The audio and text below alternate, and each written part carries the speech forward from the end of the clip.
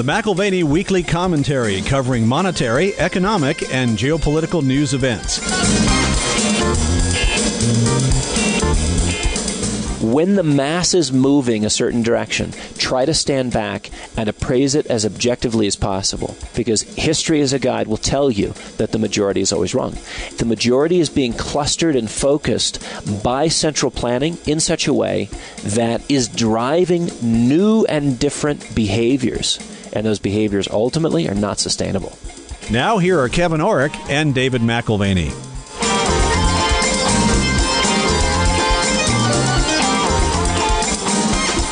Welcome to the McAlvany Weekly Commentary. I'm Kevin Orrick along with David McAlvany. David, you've had a chance to think about relationship this weekend. I know that you had gotten a call that you had lost a family member and you jumped on a plane and went out to the service, but you just shared some thoughts with some of the folks here at the office that I thought would be worth reviewing just in reference to legacy and relationship. Well, Larry was a solid guy. And, I mean, the family, what they remember of him, not that he was a successful banker, he was that, retired at age 55, died at 79, spent quite a few years shucking pecans and playing golf. Reading books. Yeah. His father was a member of the Atlanta Fed, and his entire career was in banking.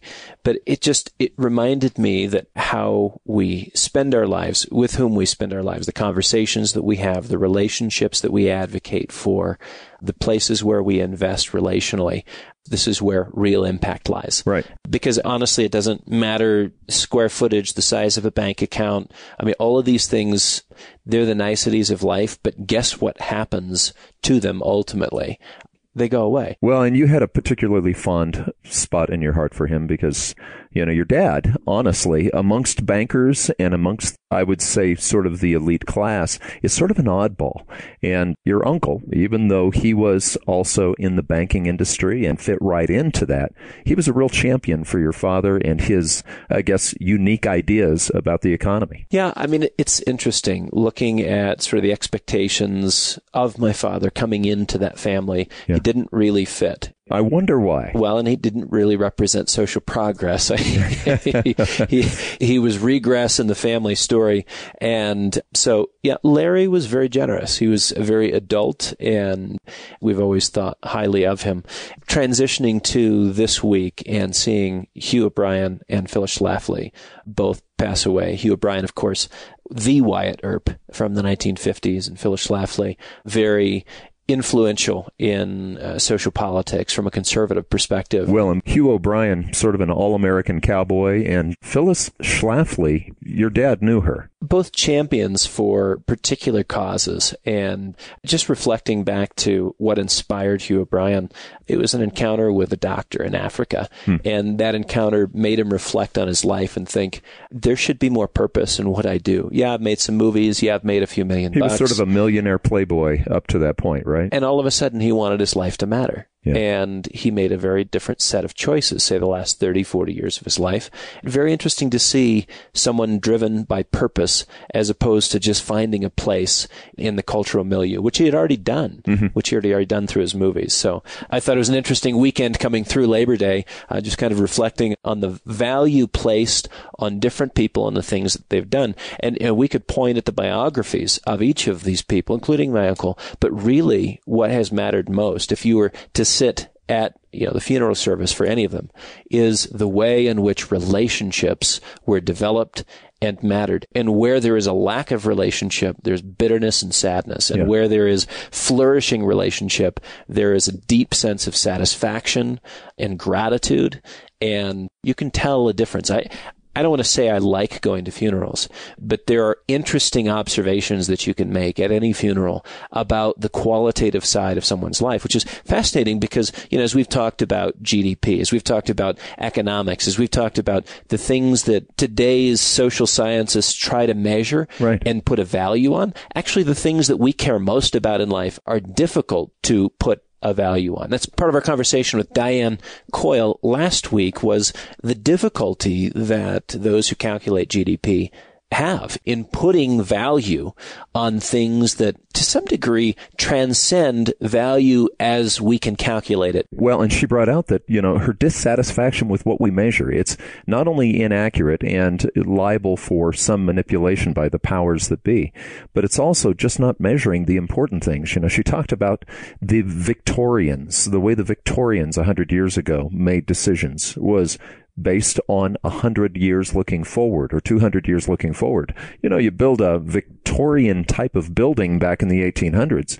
That building probably is still standing today. It's the same thing with institutions. I was talking to a client, Dave, about the GDP discussion with Diane Coyle, and the client, very loyal listener to the commentary, she brought up, she said, it reminded me a little bit of what Tomas Sedlacek was talking about as far as, are we measuring what's important? Are we really looking to the long term? I think of the new book that you have written that will come out in November on legacy. That's what you're really pleading for people to look at this point, is to stop looking at the short term, look at the long term. We could go on and on about legacy, but it's important for our listeners to continue to try to realign their thinking that way and maybe look through those glasses. While I was in Mississippi, I was reminded of my cousin who's in the mortgage business, and we had a conversation while I was there. He's actually in Louisiana. I love listening to him describe the corporate culture that he has through many years developed.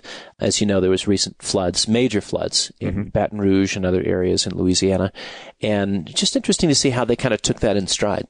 40 of the folks that he works side by side with every day, their houses were destroyed. Wow. And they needed to get those people back into a position of having hope, of having perspective for the future.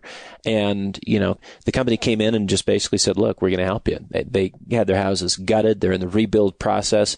And, within a week, they had 95% of their employees back to work. And within 2 weeks, 100% were back to work. Wow. And this was originated by the company, not the government. Yeah, that's right. Something else that I thought was interesting as we were talking, employees right now in their business, the mortgage business, they're making more money than they ever have before. Okay. And yet, this is something that he mentioned, which I thought was fascinating. And yet, loans from the company, this is actually prior to the flooding and everything, but loans from the company are the highest they've ever been. And what were the reasons for that? He cited healthcare costs and a rise in rent as the two killers. We're talking about rising prices, which are basically crowding out a potential increase in consumption. And this goes to what Albert Edwards at Societe Generale has pointed out, that the U.S. consumer is the crutch for U.S. GDP growth. Without consumption growth, we lose GDP growth. And in fact, if you take out the consumer to any real degree, you swing from positive economic growth to negative numbers. And so as I'm conferring with my cousin, he's amazed that even with an increase in pay in his industry, people are more strapped now than they were back in sort of the halcyon days of 2005, 6, and 7, when the mortgage business was booming. Then, yes, they went through a crunch period, but actually, they're back, baby. They're back. Yeah, and so wages are rising, but they're not rising fast enough to keep up with healthcare, and then you brought up rent. Right. So it's essentially healthcare costs on the rise. You've got Obamacare, which is crushing the consumer by transforming healthcare into an increasingly expensive proposition. So here I am on my return flight from the South. I'm having a candid conversation with a gal. I didn't get much sleep for about a 72-hour period, 48-hour period, to be frank. But I'm an extrovert through and through. So I'll feel compelled to chat with the person next to me. And she's more than willing to share that, look, things are tight financially, and she's willing to take the fines for non-enrollment in Obamacare, because what she said is she can't afford to be in the system. Right. Which is contrary to what it was supposed to be originally. I know. So there's this growing divide between the interests of the state and the individual. Think about this. Yeah. I can tell you how the individual acts and chooses when they're put under pressure. Unfortunately, I can also tell you how the state responds. And if you go back to our commentaries with Robert Higgs, the Leviathan will do anything it has to stay alive. Yeah. So we are getting ready to see, in regards to our monetary system, I think we're getting ready to see similar things. Top-down controls, cashless society stuff. Go back to Larry Summers. He was an advisor with the Obama administration. Before that, president at Harvard University. And before that, we've talked about him for many years because of his contribution to the Summers-Barsky thesis. Right. And his sort of understanding of gold and the relationship between gold and interest rates. Well, and he's calling for negative interest rates to last for a long, long time. Well, what he's suggesting is that there's secular stagnation and the economy is going to be in the doldrums for a very long time. And then when you think about that, you think about current monetary policy, and yes, low to negative interest rates become an enduring reality if, in fact, that is the case. Probably along with quantitative easing. Right. So we have to see. Have we had the labor market improve? Sure. To some degree, it's improved. But we have to see if wage increases are sufficient to offset the increase in rent, the increase in healthcare costs. This is not hard science here, but anecdotally, talking to my cousin, and I'm excited for him. His business is doing well. But, he's just put out a little mini crisis with the floods, which were impacting a large number of employees. Well, and he talked about healthcare, but he also brought up rent is rising. Why is rent rising? Aren't we in a deflation at this point? It's ironic. We were talking just about business-related things, and he says, so we have a reasonably big business today, but I'm 100 basis points away from being a small business. And so interest rates move in one direction or the other, and the mortgage business is dramatically impacted by the cost of capital. Well, why is rent on the rise? Look at low rates and think about this. You have low rates which spur asset price inflation. Yeah, the stock market's been doing just fine. Real estate has recovered and moved to new highs in many places around the country. You've got old property owners who are looking at the value of their properties and saying, well, now's not a bad time to sell. They monetize the assets. They exit the market at all-time highs. They cash out. Now you have new owners who are staring a low return asset in the face. And to boost yields on returns, guess what happens? They start raising rents so that they can live for a longer period of time and take in sort of the vagaries of the markets, which might be not having full occupation, et cetera. And that's what they're trying to do, is create a little bit more cushion so they can deal with what you sometimes see in real estate, vacancies. So what I'm suggesting is this is a sign of malinvestment or an exaggerated interest in income-producing properties with any yield. Right. As a result of traditional savings and investment vehicles looking so unappealing. Because of what? Because of the prevailing interest rates being so low. So you either have no yield on the one hand, or you say, well, I guess I could have a real asset with an income stream as well. Yeah, I'm paying a lot for it, but tell you what, 4% beats nothing. 3.5% beats nothing.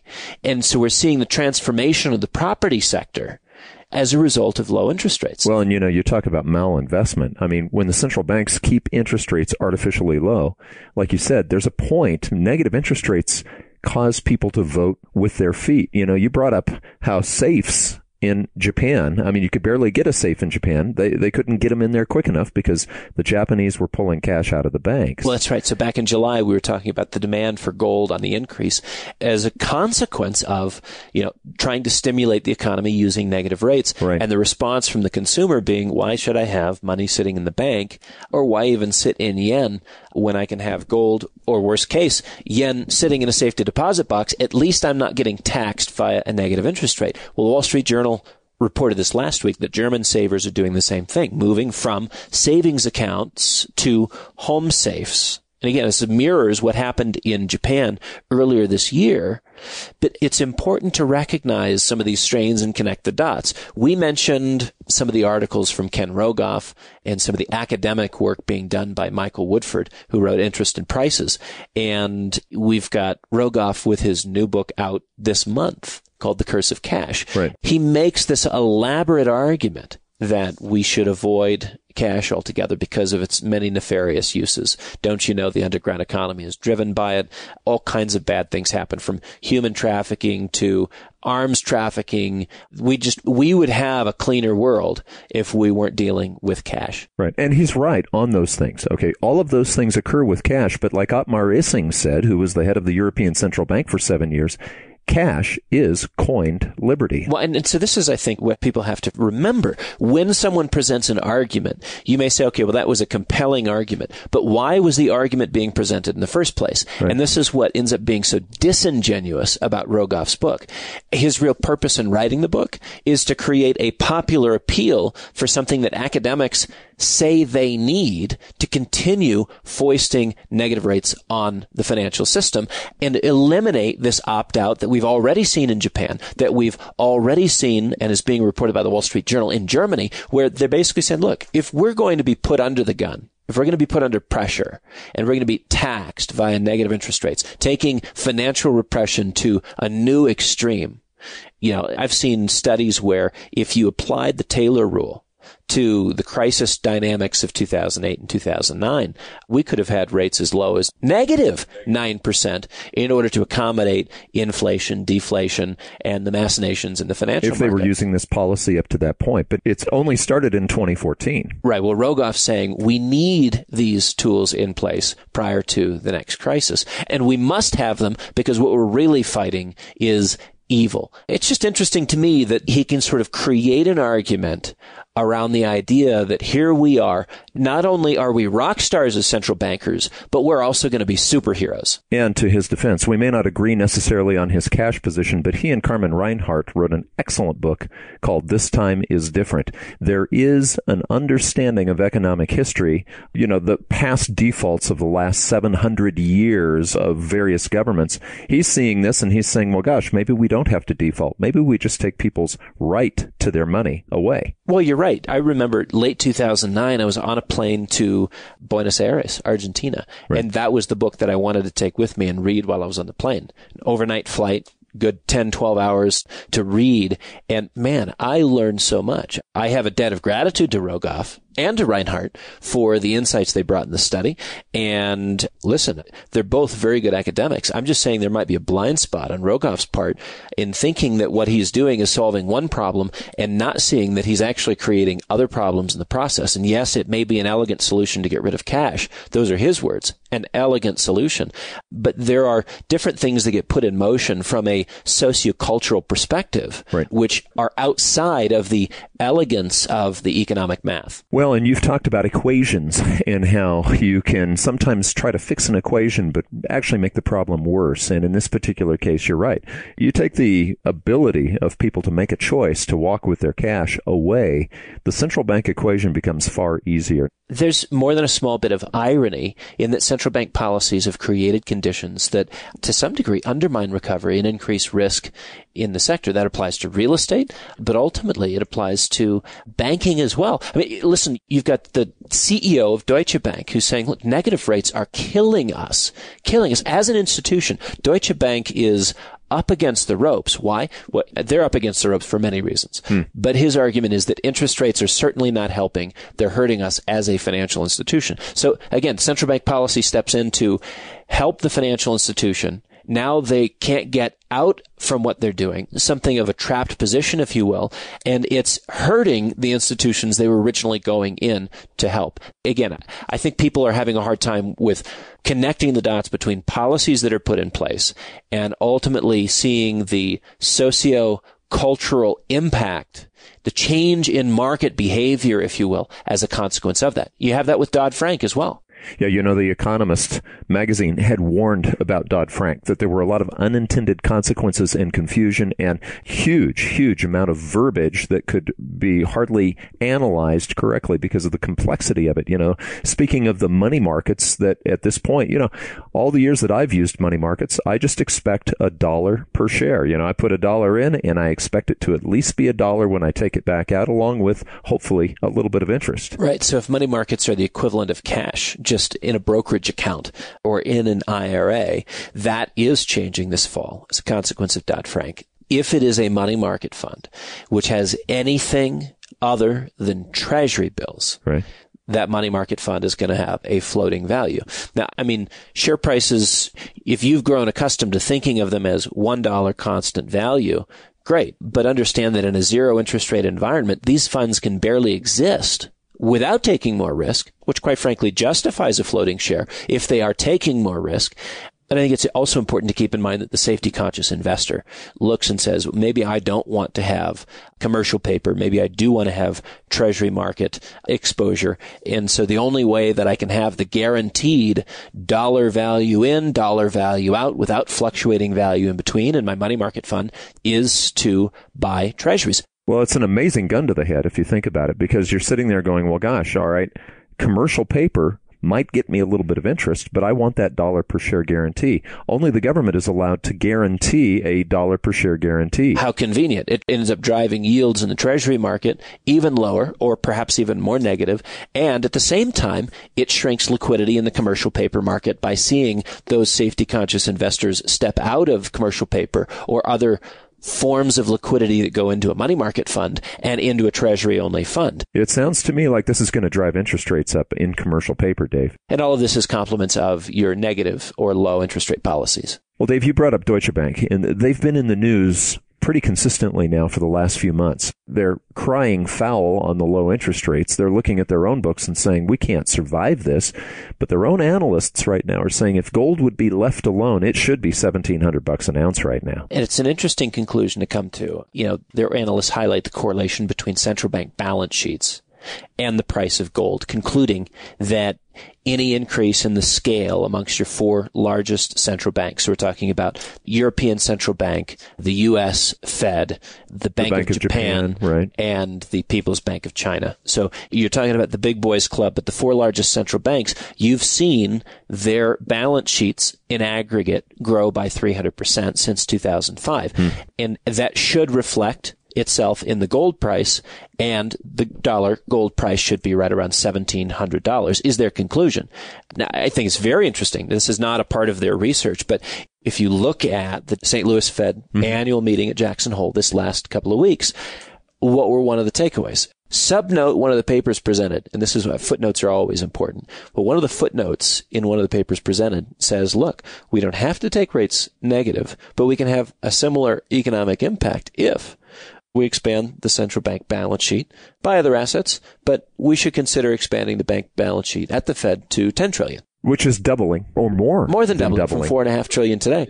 And so, again, keep in mind what we're talking about. I think there's some rationale to what the Deutsche Bank analyst is suggesting. Yes, a correlation between the gold price and central bank balance sheet size and scale. So if gold is allowed to behave as a currency, that's what happens. Right. Two exceptions to this correlation were 2008, when gold sold off, even as central bankers started to get really active in the market. That was temporary, and ultimately the correlation came back into line. Then 2013, when central banks intentionally massacred the price of gold in an attempt to break down the psychology in that market and bolster or boost interest and belief in the economic recovery meme at the same time.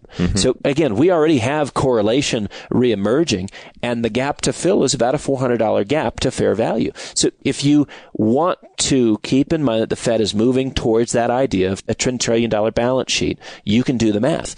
Central bank activism is going to be a critical driver of private party gold purchases over the next 3 to 5 years, as gold remains one of the only viable opt-outs from a financial system which is growing in terms of its leveraged risk, which is built upon an economic base that is dwindling. Think about it. This last week, you've got Hinjin Shipping. This is one of the largest shipping companies out of China. Right. They just declared bankruptcy. That's right. Why? Well, look, in a period of growth, if you have lots of debt, your growth is sort of covering over the need to pay the finance monster, right? But if your economic activity slows at all, if your business activity slows at all, and you've got too much debt, guess what? Debt takes you out of the game.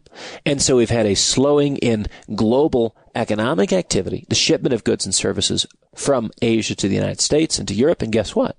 Now one of the big boys fails. Again, we just need to keep in mind the risks involved in high degrees of leverage, which is to say, when you have lots of debt in the financial system, you're moving on to thinner and thinner ice. Well, and talking about central bank assets at $10 trillion over with the Federal Reserve, you asked the question, what would the gold price be? And I think it's worth repeating an unusual thing that a person really ought to get a piece of paper out and list right now. Go back to the 1970s. Gold started at $35 an ounce. right? Yep. So you write 35 down, and then above that and to the right, just go ahead and write $190 because, of course, gold rose to $190 by about 1974, and then it fell. Close to half. Yeah, it dropped to 105. Right. So write 105 down. 2-year cyclical bear market takes it to 105. And then finally, as everyone knows, we saw the Russians invade Afghanistan. We saw the Carter years. We saw the inflation. But by the end of the 1970s, we saw 850 gold. So that's the last figure you write down. Now, here's the unusual thing, and you've brought this out, Dave. It's add a zero to each one of those, right? $350 gold was where we were at in the early 2000s. 1900 is where we peaked a few years ago. Back in 2011, yeah. And then we dropped to 1,050, roughly, which is adding a zero to that 105. And we don't know where this game ends, but in a game of musical chairs where you have the array of central bankers playing the music, how do you guarantee that you have a chair? How do you opt out of the whole game if you think it's just a dangerous game to begin with? I think gold begins to see the kind of play that we saw late 70s, 78, 79, 80, 81. In that time frame, the swing vote in the market, which was the investor, came in a significant way and took what was a very inelastic market. When you look at where most of your mined gold goes each year, into jewelry, into industry, what have you, it's a very thin market to begin with. A little bit of buying drives the price up, a little bit of selling drives the price down, which makes 2013 so significant because it was a lot of selling and it wasn't a market practitioner. It was central banks hammering the gold price to make a point. And you can see that on the other side too, as we've seen, and I think we'll see over the next couple of years, taking us exponentially higher. Why? Because again, it doesn't take very much at the margin in terms of buying to be compensated for or adjusted for in terms of the price moves. Well, now let's look at what happened in 2013. Gold wasn't just hammered, but the stocks were very actively purchased at that time. The asset purchases that we were seeing were somewhat backed by Federal Reserve largesse. Now look at the stock market now, okay? Mark Faber has pointed out in the past, when a stock market starts range trading after making new highs, it very well may be a top. Well, where are we at? Where are we going? That's what the market's asking when it's range bound. Where are we at? Where are we going? Is there a catalyst for decline or is there a catalyst for growth? Right. And in the absence of either, it just kind of sits there and goes nowhere. Which we've been in the 18.5 range for a while now in the stock market. If you're looking at the summer months, this has been a very dry, boring, slow, range-bound summer. Mm-hmm. And, what does that open up? Could the market go higher? Certainly it could, but what would that catalyst be? It has yet to be revealed. I can think of at least a couple of things that might cause a significant decline coming into the end of the year. If you look at the last two handoffs, we just finished the Olympics and there was some interesting things to learn about passing of the baton. Well, the passing of the baton between the Democrats and the Republicans to the Bush administration, you had a 40-45% decline in stocks on that baton pass. Because of market uncertainty about what would change, what policies would be implemented, and what the ramifications were for asset values moving forward. I think I know where you're going with this, because 2008, look at that. We went from the Republicans to the Democrats. Right. And again, a 40 to 45% decline coming through October, November, December, with those being very, very dicey months.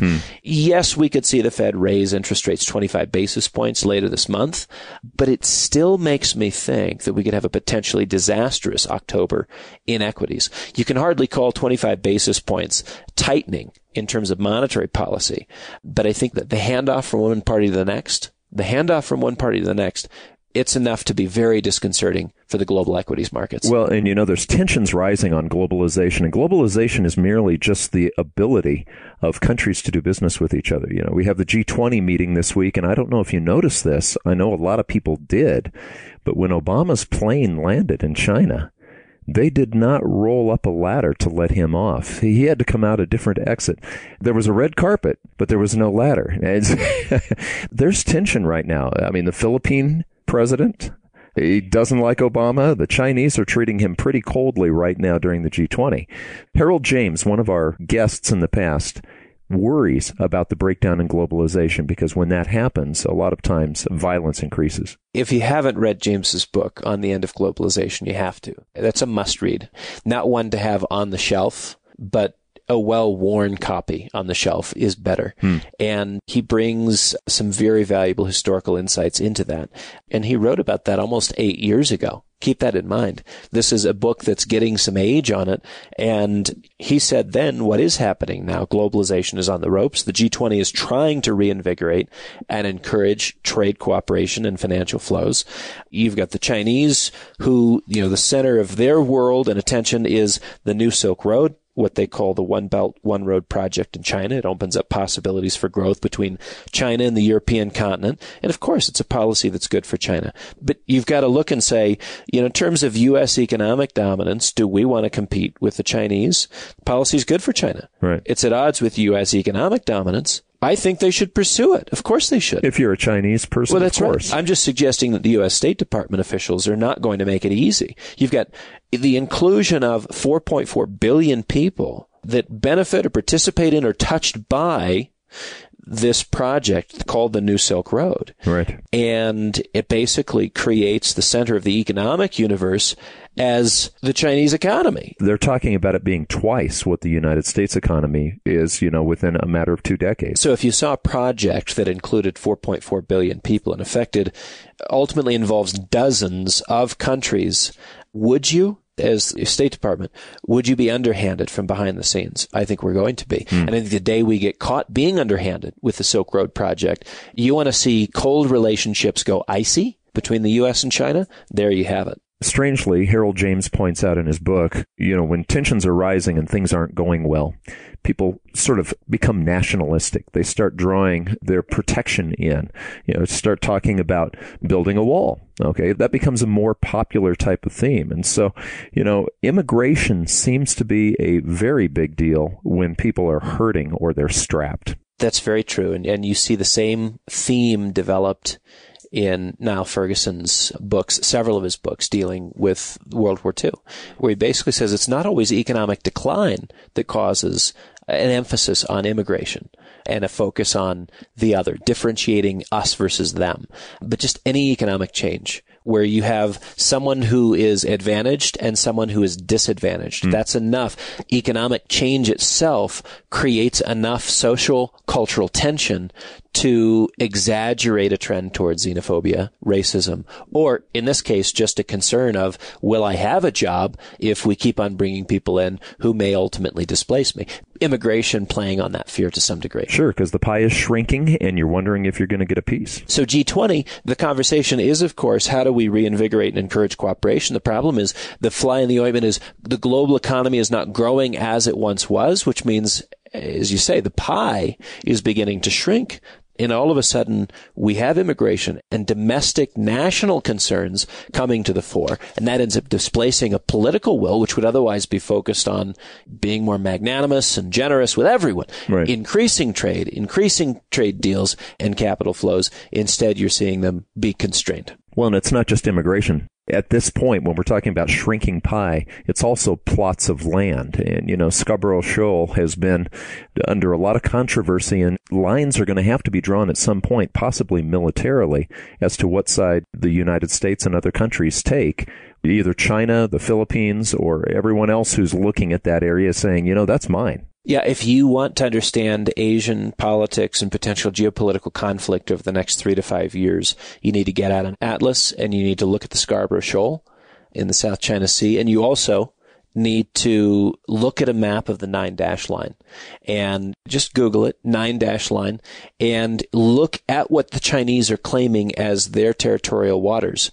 And when you see the map of the 9-dash line, you'll understand how preposterous the claims are. Because it basically is encroaching on what you would expect. You and I, with no political axe to grind or geopolitical axe to grind, would say, gosh, that's awfully close to the marine territory of 6 or 7 different countries. But, back to this issue of immigration, Merkel lost significant ground over the weekend due to immigration. The German economy is not booming. If it was, she could manage this issue. And because it's not, we have immigration as a major issue. It's a major hot topic. And in some local elections, her party just got destroyed over the weekend. So, look, we've got the premier in China who's at the G20 meeting. And he's saying, look, we know we have a rise in protectionism. That has to be addressed. That's a major concern. We know we have a highly leveraged financial market, and he's not just giving commentary to the Chinese economy, but he's also talking about the global financial system. And he's identifying two really key points, because these two key points, when you bring in protectionism on the one hand and a highly leveraged financial system on the other, and a contracting global economy, which he did not include as a third variable, right. This is a little bit like a mule cart pulling nitroglycerin down a street full of potholes. Yeah. Which pothole is the one that causes the thing to blow up? Just back away, watch the baton handoff from Obama to whomever takes office next. I think we are front row to some very interesting market volatility over the next 90 to 120 days. Well, and some of the indication that we got over in Germany with Merkel's posture on immigration, we're starting to see that show up with Trump. Over the weekend, we're starting to see the numbers now. They're saying that Trump actually has a lead over Hillary. This is the first time ever. Well, why is that? You've got these same issues showing up time and time again. When my dad and I were in Hawaii this last year, we talked about Duterte, the newly elected president, came in May in the Philippines. Yeah, because your dad lives in the Philippines. That's right. Both my parents live in the Philippines. And it's interesting because he described him as the Donald Trump of Asia. No nonsense guy, doesn't take crap from anybody, has his opinions, and isn't afraid of stepping on toes. And if a job needs to get done, he'll do anything he can to get the job done. Don't get in his way, because it might get you shot. And it's funny because at a popular level, he was swept to power. Very unexpected, but people want a can-do guy, somebody who's no nonsense and has a plan. And this is the case in the Philippines. The Japan Times reported over the weekend that he is absolutely livid about what is happening in the Scarborough Shoal. Because remember, again, you've got contentions between China and the Philippines as it relates to these territorial waters too. Right. And why is he upset? Well, the evidence in most recently is that the largest flotilla yet, collection of boats sitting out there on the Scarborough Shoal, includes the kinds of barges which you would use to begin construction projects. He sees the hammer and nails showing up at this point. Well, right. They've already been told by the folks in Europe, back off, you don't have a legal claim. Now they're just saying, look, we don't accept your jurisdiction here. And in all likelihood, they're beginning a building project. Now, if you want to stop someone from a building project, it's going to take force to do it. Mm-hmm. Because they've already acknowledged that law and the international courts have no bearing on this. Right. So now the only way to stop them is by force. Well, talk about tensions. I mean, he called Obama something that they can't print in the paper. It wasn't as bad as Son of a Motherless Goat, but it was in the same genre. Right. And so Obama at this point won't meet with him because he was dishonored, I guess. Now, you may not think about the Scarborough Shoal as significant if you're age 40 and above, but it's going to be very significant for anyone 18 to 30 because our involvement in a military conflict, conscription of soldiers, may have everything to do with the 9-dash line, the Scarborough Shoal, and this maritime fight in the South China Sea. So again, who are the interested parties? Where is there a greater likelihood of hot conflict? You've got something that is developing in real time there. And by the way, does this get layered into what happens to the financial markets? What happens to the U.S. stock market, global equities market, emerging equities markets, and even the price of gold? Well, of course, because remember, the critical variable, late 70s, was not economic or financial, which ended up driving the price of gold from, say, 275, 300 up to 800. Right. It was strategic and geopolitical. On any economic equation, you should have stopped at 400. Right. It was fairly priced. Why did it more than double its justifiable levels? Because of geopolitical tension. So why are we always interested in a commentary and a dialogue that includes the economic, financial, the political, the geopolitical, because they all overlap in a very interesting and ultimately, in terms of price action, compelling way. Well, and it's not just Asia. We saw the unification, supposedly, financially, of the European continent. You know, we saw Brexit. That passed a few months ago, that Brexit is going to be the British exit out of that system. But now we're seeing France. That's a big part of the European Union. Yeah, so Frexit. Le Pen is like Duterte. Again, what you're seeing is populism in different colors, different shapes, different sizes, different genders even. And guess what? They're all expressing some level of discontent amongst an emergent middle class, or in the case of the United States, a middle class which was well developed, which is getting squeezed more and more. And my takeaway from talking to my cousin in the mortgage business is that you're dealing with middle-class families who are living the good life, but living right on the edge from paycheck to paycheck. And if you increase their expenses by $100, $150 a month, it means they need to borrow $1,000, $2,000 by the end of the year just to make ends meet. They're just on the edge. And it creates some underlying tension because they don't feel like they're living extravagantly, and yet they are now living beyond their means. Why? Because things are changing around them, which are driving prices higher, and there's nothing within their power to do that. So why would the middle class in America be interested in Donald Trump? For the same reason that Filipinos are interested in Duterte, and you're seeing a growing number of people interested in Marine Le Pen in France.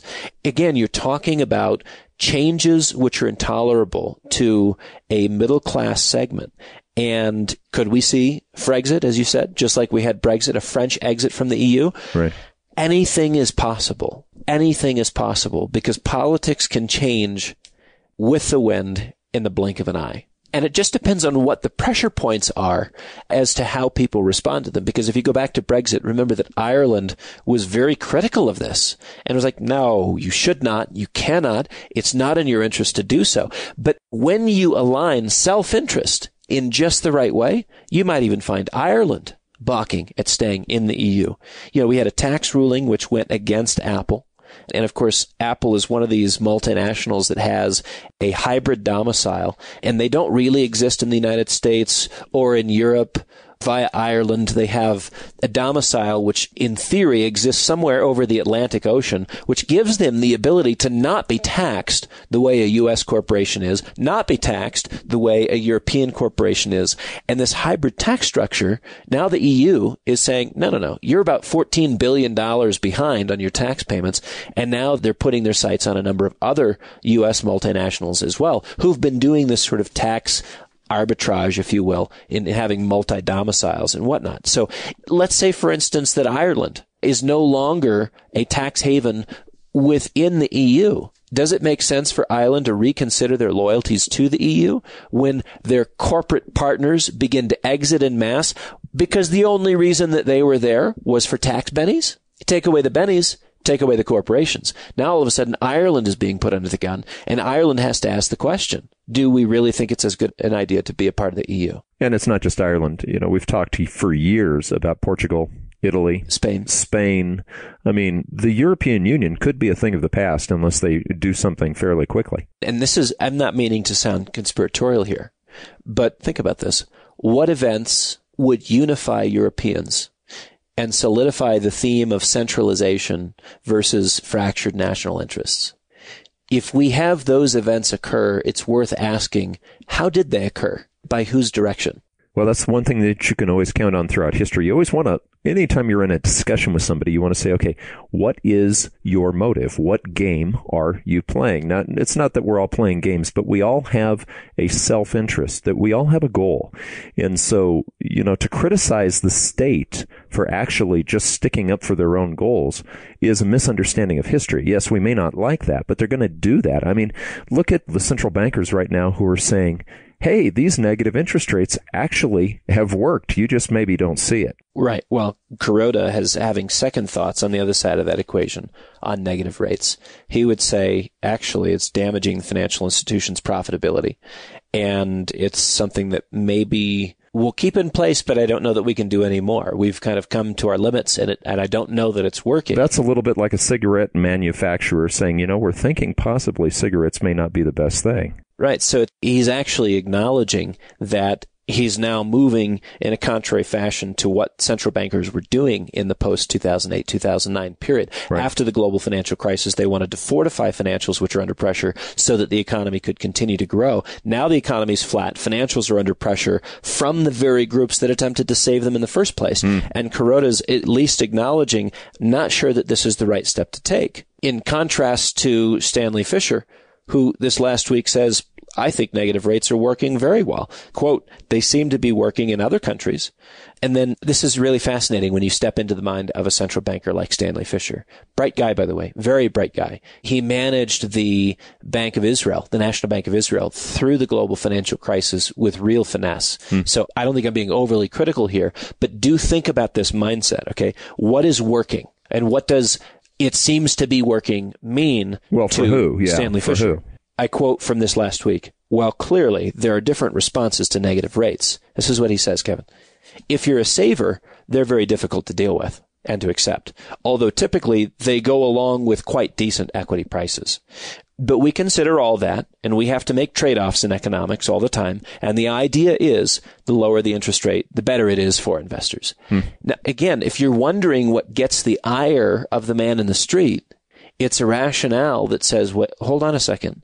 So the money that I save for retirement, which was going to supplement my Social Security income, which now no longer gives me any income whatsoever unless I'm willing to take extravagant risk. You're telling me that it's okay. On balance, if I'm suffering, it's okay. Right. You're about to wrinkle the general public in a way that you haven't seen wrinkled in a long time. Again, I think Trump, he is a creation of public sentiment. Right. You might ask yourself, how can this happen? How can a Donald Trump be someone who is possibly electable in the United States? Because he reflects the United States. Right. And if you're a Democrat, you may say, well, he doesn't reflect my interests. No, he reflects what people feel right now. Well, and Bernie Sanders on the Democrat side, this is why Bernie Sanders will not go away in the minds of the people on the Democrat side.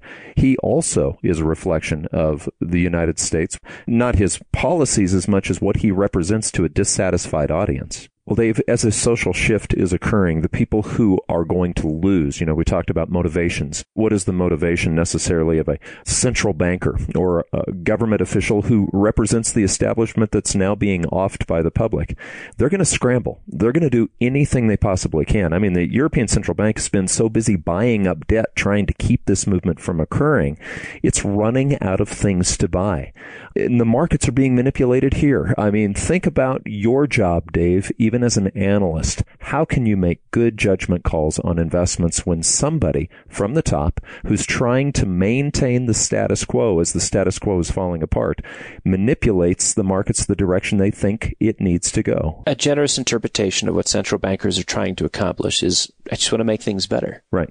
And they're looking at all their tools and saying, how can we make things better? Right. But again, I mean, whether it's changing the nature of money market funds and driving capital from commercial paper into treasuries accidentally, maybe not accidentally, but let's just assume accidentally, or even changing the flow of capital from actively managed capital pools to passively managed pools. Vanguard's seeing $200 billion in inflows this year after a $236 billion inflow last year. From a social standpoint, what does this mean? What it really means is that we're in this twilight zone where thoughtful analysis of valuations, valuation metrics doesn't matter anymore. Asset managers of a professional ilk cannot add value when the markets are being rigged. Right, and so it's Vanguard impossible. is a passively managed fund. In other words, people are saying, look, I don't want you trying to time this thing. I want you to leave it alone. Nobody can analyze anything anymore. People are not looking back far enough, however, to say that actually there is value added in the analysis process. And yes, it's true. Analysis does not matter when markets are being rigged. Right. But on that basis, you're seeing a massive shift of capital. People saying, well, then I'm not going to pay for it. Right. Okay. But I mean, what is in essence happening here? You're moving to autopilot at exactly the wrong period of time. When the second shoe drops in the global financial crisis, that is part two of what began in 2008 and 9, who's going to be left to blame? Right. Who's going to be left to blame? If people can't stomach blaming themselves in the absence of professional asset managers, because remember, if somebody else is managing your capital and something bad happens, guess what? You point the fingers, I can't believe this. But if it's you managing it through passive vehicles, guess what happens? Right. You're talking about a once-in-a-generation exit from the financial markets, which may mark a generational low in terms of an interest in investing at all. Like back after the 1930s, where people were like, I'm never buying a stock again. Right. So you take the central planners out of the equation, and yes, you find a massive need for professional management. But what I see in some of these socio-cultural shifts is an insight that comes from my dad. Right. I'm stuck on an adage that he said at the dinner table in almost every speech I ever heard him deliver, which was, the majority is always wrong. The majority is always wrong. If you look at the mass currents of people, whether it's in the markets or in politics, when the mass is moving a certain direction, try to stand back and appraise it as objectively as possible. Because history as a guide will tell you that the majority is always wrong, doing the wrong thing at the wrong time. And so that's what I see taking shape. The majority is being clustered and focused by central planning in such a way that is driving new and different behaviors. And those behaviors ultimately are not sustainable. You've been listening to the McAlvany Weekly Commentary. I'm Kevin Orrick along with David McAlvany. You can find us at McAlvany.com, McAlvany.com, or you can give us a call at 800-525-9556. This has been the McAlvany Weekly Commentary. The views expressed should not be considered to be a solicitation or a recommendation for your investment portfolio. You should consult a professional financial advisor to assess your suitability for risk and investment. Join us again next week for a new edition of the McAlvany Weekly Commentary.